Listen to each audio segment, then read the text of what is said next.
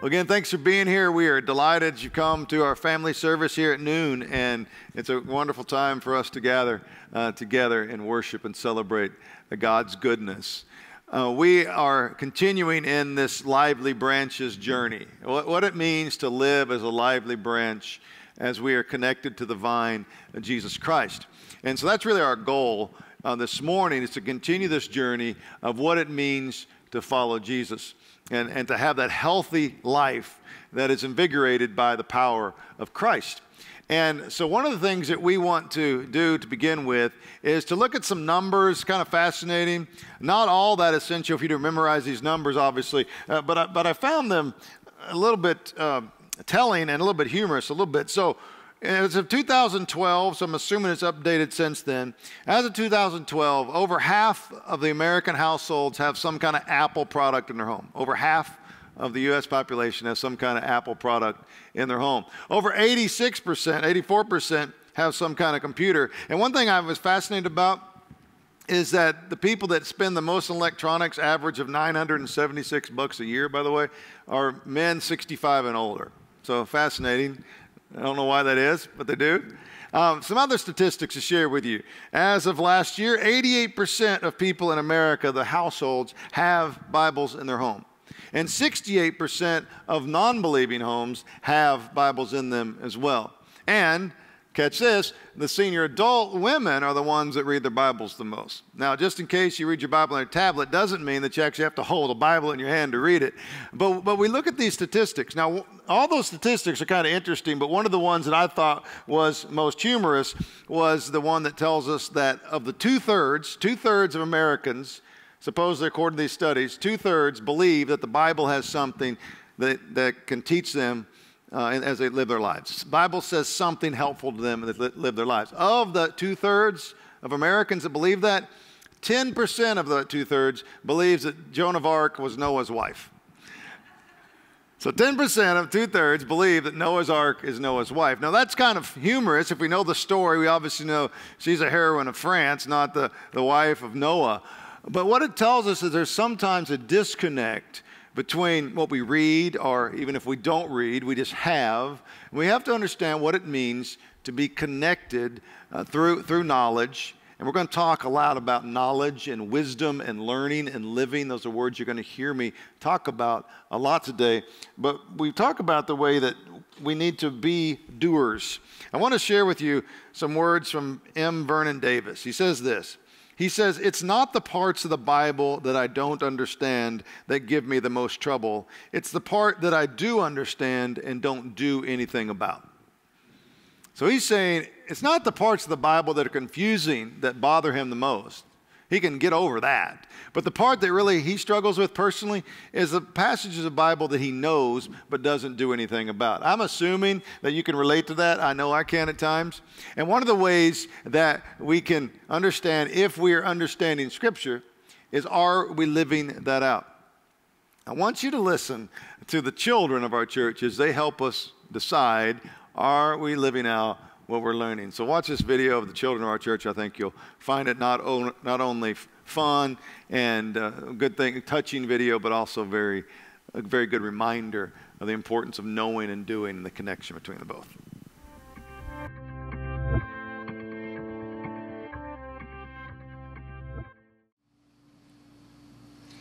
The wise man built his house upon the rock. The wise man built his house upon the rock. The wise man built his house upon the rock, and the rain came tumbling down. The rain came down and the floods came up. The rain came down and the floods came up. The rain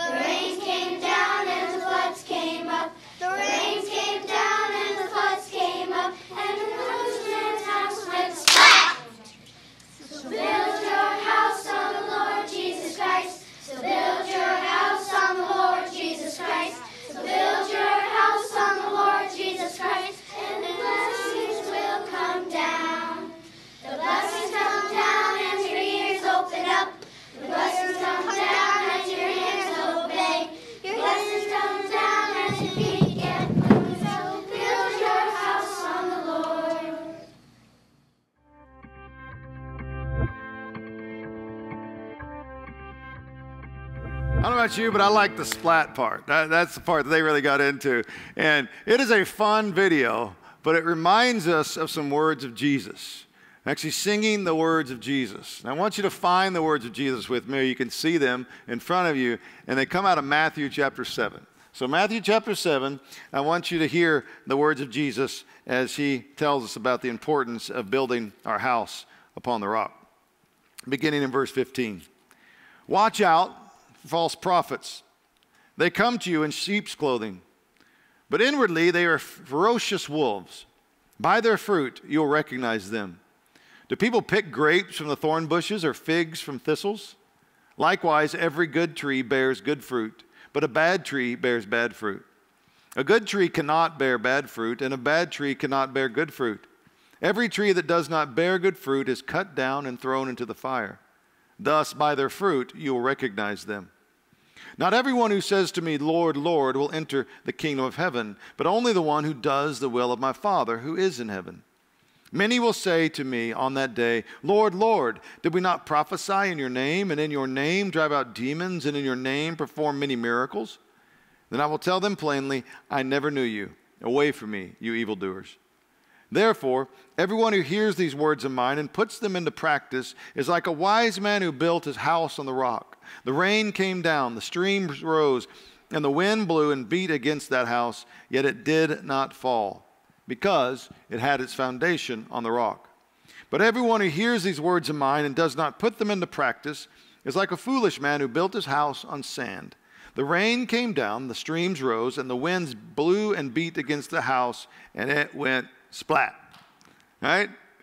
It fell with a great crash. He's going to tell us a story about the houses, this imagery of the houses. Before he gets there, he talks about the true versus the false teachers. The true versus the false teachers.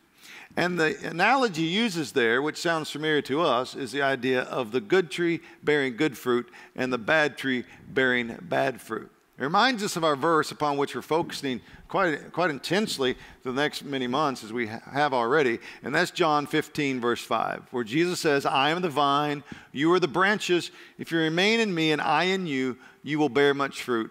Apart from me, you can do nothing. John 15, 5. I am the vine, you are the branches. If you remain in me and I in you, you will bear much fruit. Apart from me, you can do nothing. And so we tie that into Matthew chapter 7, and we find out, as Jesus always speaks the truth, that you have a true good tree bearing good fruit, and a bad tree bearing bad fruit. And we will know the fruit. We will know if it's good or bad, and therefore know if the tree is good or bad, on if the person is living out what they claim to know. Are they living out the Word? And so as we continue in this Lively Branches series, one of the things that we're going to focus on, and that is today, is focusing on what it means to be a learning branch. Now hear me, and you're going to hear this throughout. We're going to talk about life-giving learning. Life-giving learning. And so by that, we don't mean just the acquisition of knowledge. What we mean is when I learn, I'm actually living it out. It's changing my life in some form or fashion. So we are not simply learning, we are living. We're not simply gaining knowledge, we are using that knowledge as our life changes and the lives of those around us are affected in a good way as we live into their lives. I want to draw your attention to 3 key verses out of that chapter that talk about this distinguishing between good and bad fruit and those that bear that fruit. So beginning in verse 16, it says this, by their fruit you will recognize them. By their fruit. Not by the tree itself, but by the fruit. And verse 21, but only the one who does the will of the Father who is in heaven. So it's a doing of the will of God. And verse 24, therefore everyone who hears these words of mine and puts them into practice. It is bearing fruit, it is doing, it is putting things into practice. N.T. Wright, a great New Testament theologian and pastor, he says this. He says, we Christians take the Bible off the shelf, read the next bit, vaguely remember something about it, and put it back again. We forget what a treasure we're sitting on. We really need to re-inhabit the whole story of the Bible, the whole thing. It's more than just worth it. It's absolutely life-giving. This idea that the Word of God can be life-giving is essential to the Christian faith. We have to know what it means to be receiving life, and that is to receive truth that changes our lives. Now, I want to tell you a story. Some of you know this story. Perhaps you don't. And if you don't, it's an exciting story. If you do, it's still exciting no matter how many times you hear it, if you remember just how significant this event is. And so you have Jesus Christ, who is the revelation of God, God himself, fully man, fully God. And he comes into this earth, comes to this world, humbles himself, becoming man. And what he does in this journey is he reveals to us God's will. So he's perfectly God, perfectly man in the same time in that great mystery of the Trinity. And he wants to show his disciples, and the Father wants to show his disciples about Jesus' true identity. And so Jesus takes his 12 disciples and goes on a journey. Now, Jesus was often teaching as they traveled. Here's a tree, here's a fig tree, here's a fisherman. Here's a farmer. Here's a wheat field. Here's somebody spreading seed. He'd use all these images in teaching as they traveled. And so he has the 12, but we see from the scriptures he also has 3 of those 12 to which he really invests. He invests in those 3 more so than the other 9. It's not that the other 9 weren't significant. He just pours a lot of time in the 3. And those 3 are Peter, James, and John. Peter, formerly known as Simon. He's now known as Peter, or Petros, the rock. And then we have James and John, who were sons of Zebedee. We know who their father is. We also know their nickname was Sons of Thunder. That's because they had quite a temper. They wanted to call fire down from heaven to destroy people at one point. But then they become very sensitive followers of Christ. And so he takes Peter and James and John, and they go up on this mountain. And then Jesus, in the words of 3 of the 4 Gospels, say he was transfigured. Now, they, even those first-hand witnesses, struggled to know how to communicate this. Like, well, it's kind of like a sheet that is bleached beyond what we can bleach. It's kind of like a blinding light. We don't know exactly what it looked like, but it was overwhelming. Here is Jesus looking like he'd never looked before, still in the flesh, but in some sort of heavenly flesh or something where it's just blowing their minds. But in addition to this appearance of Jesus, they find 2 different characters, historical figures of the Old Testament. One of them is Moses, the other is Elijah. And so you have Jesus, and he's having this conversation with Moses, the giver of the law, and Elijah, one of the great prophets. Now, it's interesting. If you go back 2 chapters from where we started, Matthew 7, and you're going to go back to Matthew 5, you hear these words.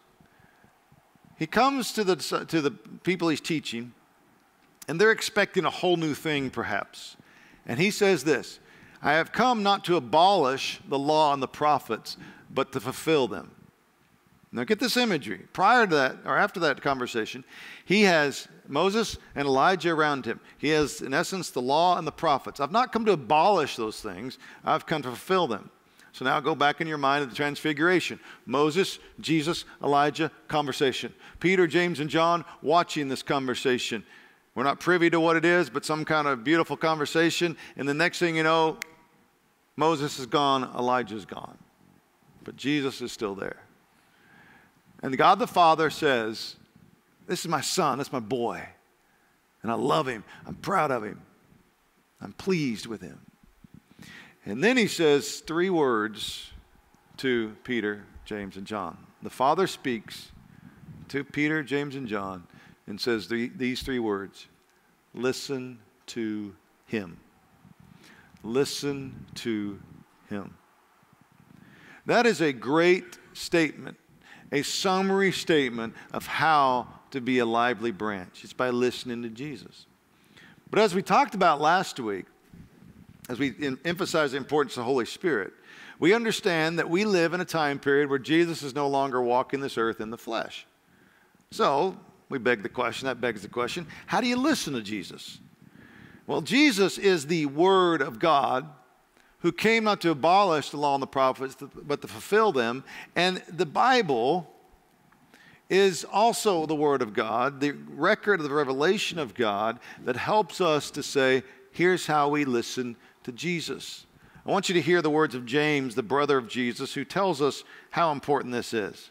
He says, humbly accept the word planted in you, which can save you. Do not merely listen to the word and so deceive yourselves. Do what it says. Listen to that again. Humbly accept the word planted in you, which can save you.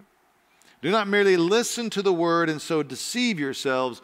Do what it says. James was a straight shooter. James didn't try to work his way to an argument, to the conclusion of an argument. He just went straight for it. And one of the things he says is, be not just hearers of the word, but doers. And here he's saying, humbly submit yourself to it, and don't just listen to it, but do it. Because if you just listen to it, you are deceiving yourselves. Now, there's this imagery of the house. And what Jesus is saying about the difference between the houses aren't any different, but the location of the houses are different. And the reason that the locations are different is because the carpenters are different. The builders are different. And one builder makes one decision, the other builder makes the other decision. And here's the decision. One builder says, I'm going to build my house, this is metaphor, but I'm going to build my house on the solid rock. Other one says, you know what, I'm going to build mine on the sand. I believe, based upon God's word, that there is a direct correlation between your learning and the doing of the scripture and the strength of your house, how well it stands. Notice that to both houses, as the song says, the rains came down, the floods came up, and the winds blew. Both houses. In both stories, house on the rock, house on the sand, same thing happens. Rain comes, floods rise, winds blow. Rains come, floods rise, winds blow. Economies recess. Spouses leave. Children rebel. Life knocks the wind out of you. Your boss fires you. Something happens in life that you didn't see coming. The rain comes down. The floods come up. There's a direct correlation to how you respond to the winds and the wave and the floods and the firings and the disappointments and all of those things. Direct correlation with how well you know His Word and live His Word. We're talking about this life-changing learning. Life-changing learning. Now, 10% of the 2/3 Americans believe that Joan of Arc is Noah's wife. I don't think God's going to hold that against anybody. I'm not sure God's really that concerned whether you get the historical figure right. If you can't tell the difference between the Philistines and the Amorites and all the other ites of the Old Testament, not that important. Beneficial, yes. But is it going to be a make or break it deal? Probably not. Not so sure. You need to know exact difference between Elijah and Elisha. I still get them mixed up. What matters is, do you know the Word of God in a way that changes your life? Back in 2001, you all know the great tragedy in our nation, 9/11, September 11, 2001. And on that day, horrible things happened, and we responded in different ways, some with anger, some with rejections of others' comfort, some with heroism, some with song. And there's a man, Alan Jackson, a country singer, and he wrote a song. And it's talking about the whole premise of the song is, where were you when the world stopped spinning? Where were you when this thing just happened that blew our minds? Where were you? And the song wasn't meant to be humorous, and it wasn't. It was touching, but there is a humorous line in there, that song, that I find humorous, but also find it something that is very true, and at least I relate to it. And he says this. He said, I watch CNN, but I'm not sure if I can tell you the difference between Iraq and Iran. But I know Jesus, and I talk to God. I can't tell you the difference between Iraq and Iran. And that's what Alan Jackson said all those years ago. I would echo him and say, I'm not sure I can either. You know, we got some kind of nuclear argument with Iran and the war going on in Iraq. Other than that, I don't really know the difference between the two nations. Should I? Probably. Make a lot of difference in the outcome? Probably not. The importance is, as he says, but he knows Jesus and he talks to God. I want to ask you, do you know God's word? Are you, as Jesus was, the Father said of Jesus, listen to him. Are you listening to Jesus? Are you listening to his word? There is a wonderfully rich story of Scripture. As I said, we need to know the details. It helps to know who the Canaanites were and the Amorites were and all of these things because it helps us understand the story. But bottom line, the story is a beautiful story. Whether you read it on a tablet or read it in a book, it's a fascinating story. And the story goes like this in a nutshell. You have 66 books combined together to make the Bible, a library, the collection of God's Word, known as the canon of Scripture. The Old Testament and the New Testament, the Hebrew Scripture and the Christian Scripture. And we go back to the beginning. In the beginning was the Word. In John 1, Genesis 1, in the beginning, God created the heavens and the earth. And he looks upon all things. He says, those are good. And then he looks upon creation after the sixth day and looks upon the humans he's created and says, this is very good. And then it lasts for about 2 chapters in our time frame, about 2 chapters of very good. And then third chapter, it all falls apart. And we've been in a Genesis 3 world ever since. And so the rest of Scripture is the answer to the Genesis 3 world. Genesis 1 and 2 lead us into that world. The rest of the story is the answer to the Genesis 3 world, stated in another way, the answer to sin. And so you see that God is going to make something great even out of these broken people. And you see the prophets of the Old Testament. And you see the law of the Old Testament. And you see the people of the Old Testament. And God is doing something. He is moving. He is creating. He's making a great people out of himself. And then this great story seems like it's coming to a close, but it's not. Because here, in about 2,000 years ago, give or take, you have a woman named Mary. And God says to her, don't be afraid, but I'm going to bring you a baby. I'm going to bring God into this world through you. And this will be through the Holy Spirit. And God, knowing that Joseph needed a little more inside information on that, or he probably bailed out. He comes to him and says, Joseph, the baby in Mary's womb is not of any other man. It is the Holy Spirit. And that baby, Jesus Christ, Emmanuel, God with us, Jesus means God saves. He was born. He is raised, even though he's fully God. He limits himself, as Philippians 2 says, and he has to learn. He has to grow. Even though he wrote the word, he has to learn the word. And by the time he's 12, he's an expert in the law, and he talks to the experts in the law. And then for about 18 years, because God thought, just a biography wasn't all that important to us. About 18 years are absent from his story, but we know he spent the time doing good things. And then he shows back up on the scene, according to our text, around age 30. And he comes into this world, and he says to them, I'm about to change things radically. Blessed are the meek, blessed are the persecuted, blessed are those who hunger and thirst for righteousness. The last will be first, the first will be last. Those who think they have all success will be brought down. Those who are seen foolish by the world will be brought up. All things that have been given authority by my Father's hand, I can take that authority like this. And he pours into the weak and the sick and the downcast and those who are looked down upon. And he says, I have come not for the healthy, but for the sick. And he changes everything. And finally they realize this is the answer. And then we get to the book of Acts and the celebration of, hey, Jesus is gone, but the Holy Spirit is here. And the church develops, and it's not perfect, but it's doing lots of great things. Just as today, the church isn't perfect, but it's doing lots of great things. And people are coming to Christ, and people being baptized, and people are growing, and the church is growing. It's good fruit, not perfect fruit. We leave perfection to God, but good fruit. And then we get to the very end of the story, and we find that those are all knees bow, all tongues confess that Jesus is Lord. And we get to the very end, the final chapters of Revelation, and find that the story is brought back, that the perfection is brought back. That is the Scripture. And if we can dig into that and let it change our lives, then we are going to be learning branches who are living branches. I want to make a clear distinction between the knowing and the doing, the learning and the living. To help you understand that, I want to take you back to my college experience. Went on after that to do other degrees, but when I was working on my bachelor's, as many of you have, we have to do a lot of different variety of courses to do this. And of the many courses I took, I'll give you 4 to illustrate my point. I took Spanish, I took Italian, I took physics, and I took racquetball.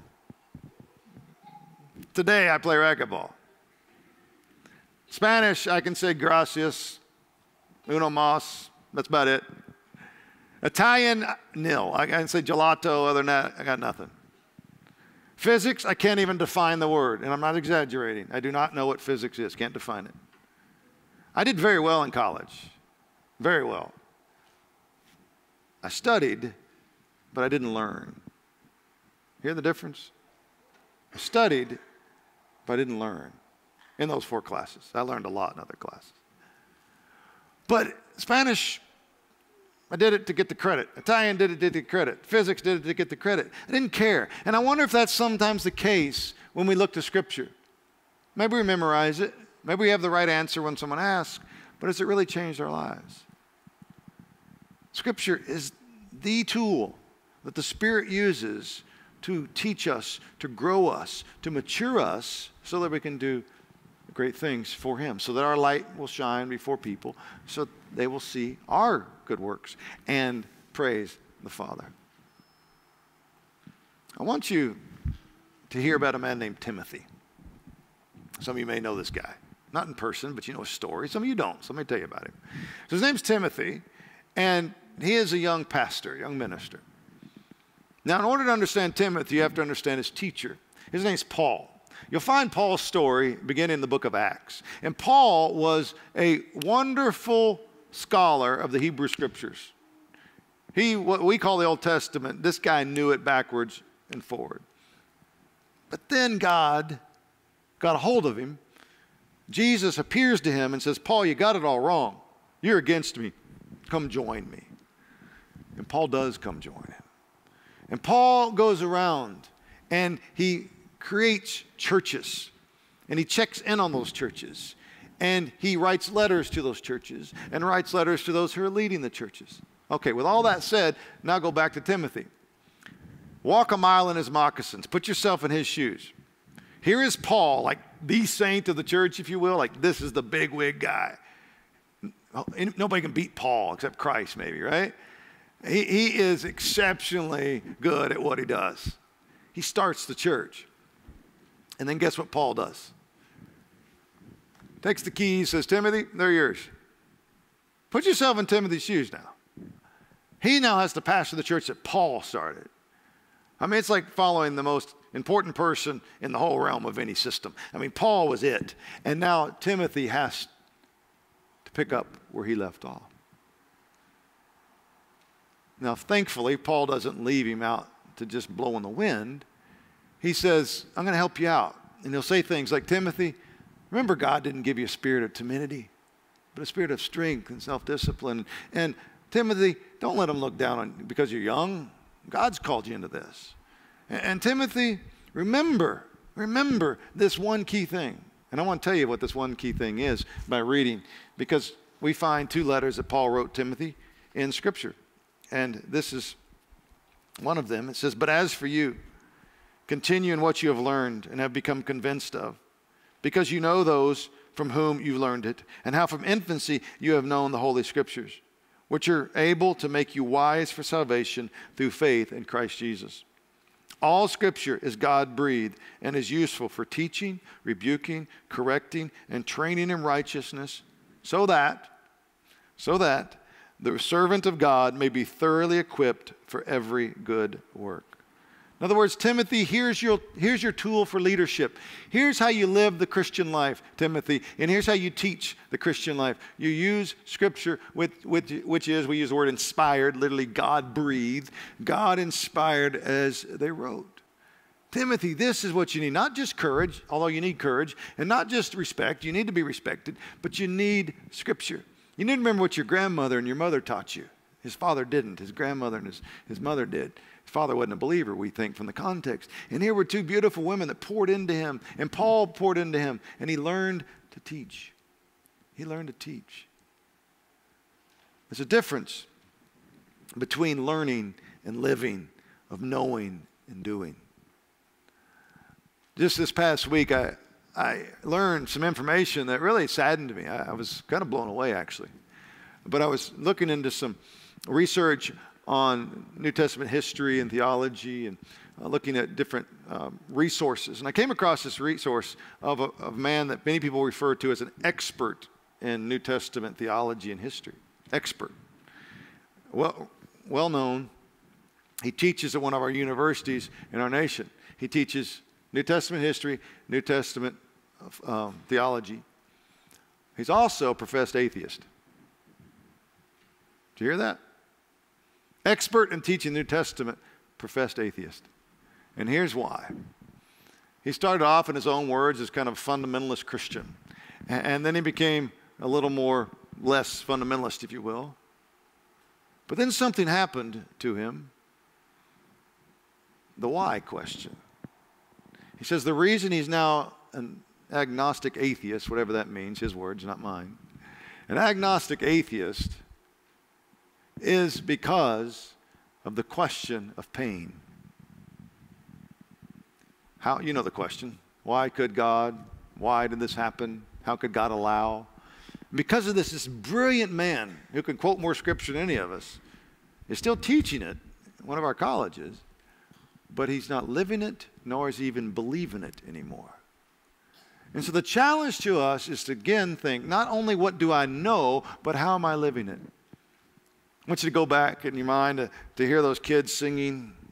I just love that image. Two of them are mine, but all those kids are just having a good time smiling and singing. Sometimes in other words, sometimes they don't. But I love it. And I love the way Peterson translates one of the lines from that song. That's found in Matthew 7:26. It says this: "But if you just use my words in Bible studies and don't work them into your life, you are like a stupid carpenter who built his house on a sandy beach." I don't want to be a stupid carpenter, and I know you don't want to be a stupid carpenter either. And the answer to avoiding being stupid at our carpentry is not that we're going to avoid all the wind and the rain and the storms and all of that. What it is when the wind and the rain and the storms come, that we are planted on the rock, that we are stable upon the rock of God.